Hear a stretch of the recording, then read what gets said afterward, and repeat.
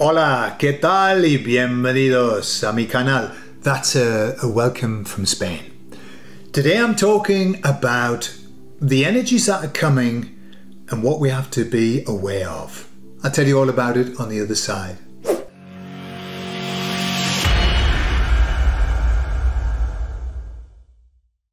So I was asking the emissaries about where we are, what energies are coming, and the energies are kind of bizarre at the moment.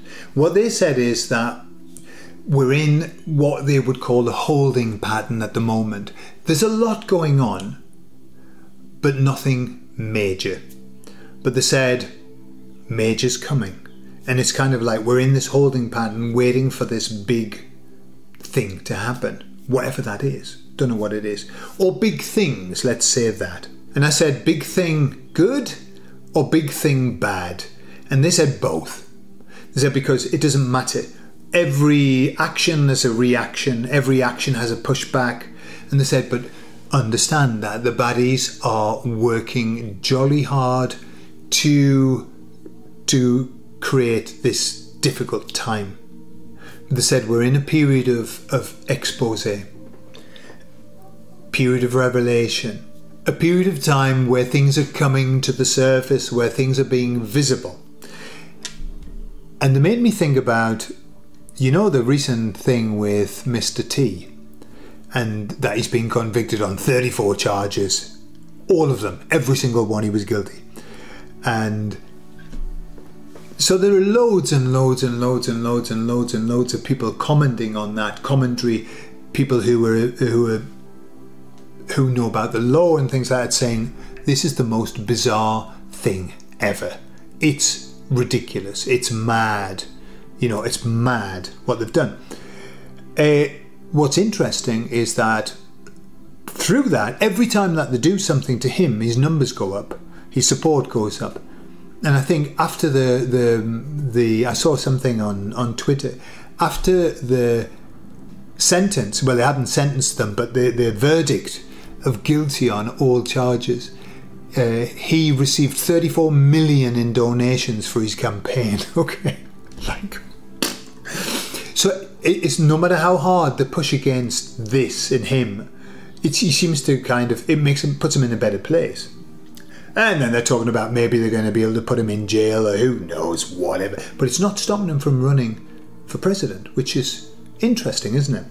So they made me think about that and like how bizarre that is. And what they said is that we're moving into a ludicrous period. And I don't know how you feel, but you know, it was mad.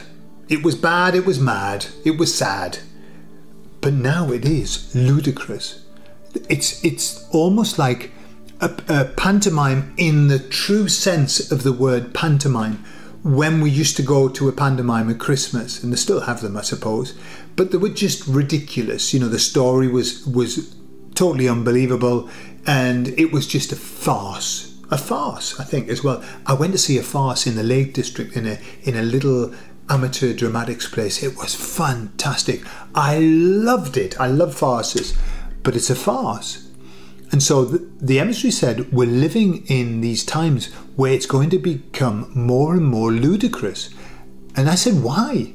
Why is it becoming ludicrous? And they said, well, it's not for you. It's not for you guys who are already awake. But they said, you can't wake somebody up with a gentle shake. You can't wake people up by stroking them gently on the face. You can, but it takes a long time.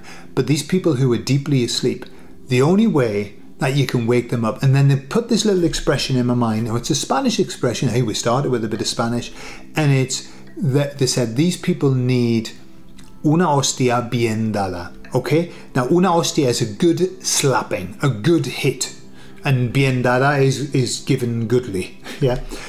That's what's got to happen to wake people up. They can't wake up with normality or isn't that curious, well, isn't that strange. It's got to be, isn't that ludicrous? Isn't that mad? That's where. Now I'll tell you about something that happened.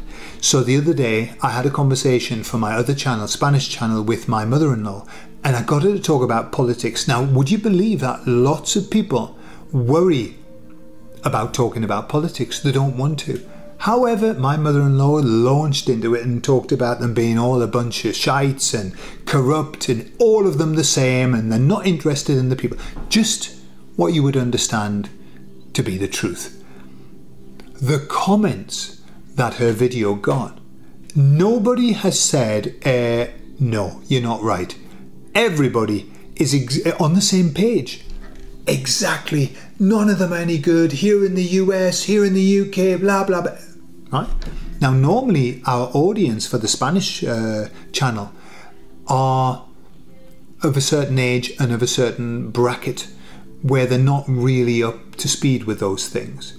And yet, oh, they're so all absolutely in agreement. You know, now, isn't that interesting that people are starting to see politics for what it is? They're making a mockery of us. They are laughing at us. And people know that. And so it's become ludicrous. That's what's going to wake people up. Remember, they've just got to wake up for one thing. Wake up to one thing and the rest of it falls like a big row of dominoes. And so prepare yourself. The emissary said it's going to get rough. And you know what's interesting? I've heard that.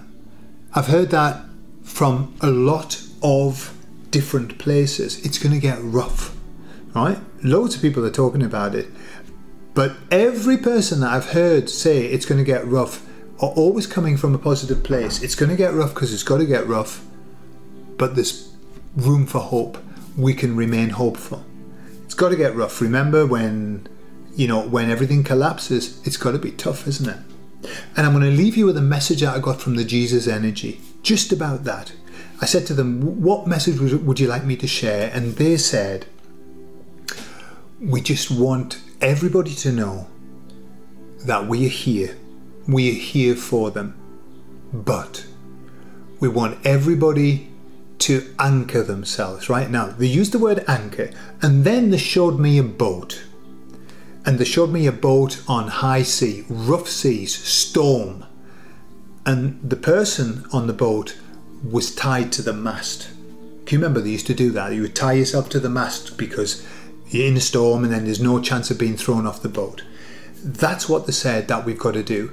We've got to anchor ourselves very solidly in our beliefs, in our faith, okay? Because it's going to get rough, they said.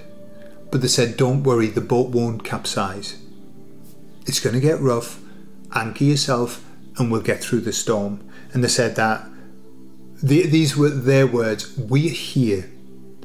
They said, some people feel alone. Some people actually are alone. They said, understand that you're never alone. There is lots of help. We're here to help. And they said, all that you need do is call out to us. Call out for help and we will help. We will be there. And we will help you to make your way through this storm, to brace the storm. Okay? So call out to them. Tell them what you want. Well, just say you want some help. That's it. They know what help you need. You don't need to specify it.